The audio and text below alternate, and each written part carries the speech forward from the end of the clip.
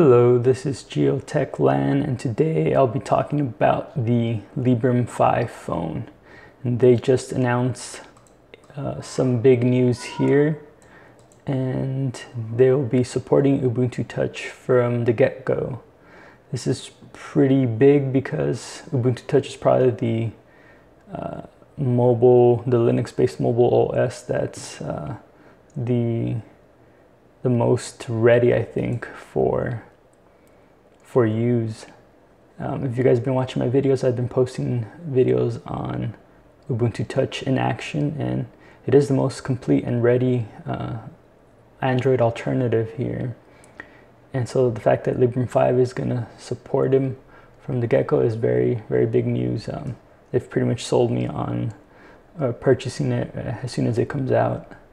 So the Librem 5 phone, of course, is a privacy and security oriented phone from Purism. And what I really like about it is that there's going to be 3 different OSs that they're going to be supporting. One, it's going to be their own GNOME-based OS, which is the Pure OS. And based on some documentation I've seen, even that looks pretty promising. Of course, there's KD Plasma Mobile, which has been in development for quite some time yet, although I'm not sure how ready it is for use here. It's a bit harder to get installed. I haven't personally tried it myself. And of course now there's going to be Ubuntu Touch from the get-go here.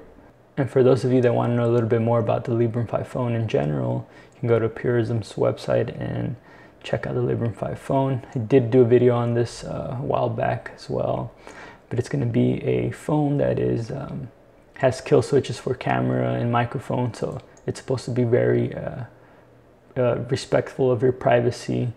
And so none of these OSs are going to be data mining you like Android and probably iOS does right now, so you can rest assured that your data is safe.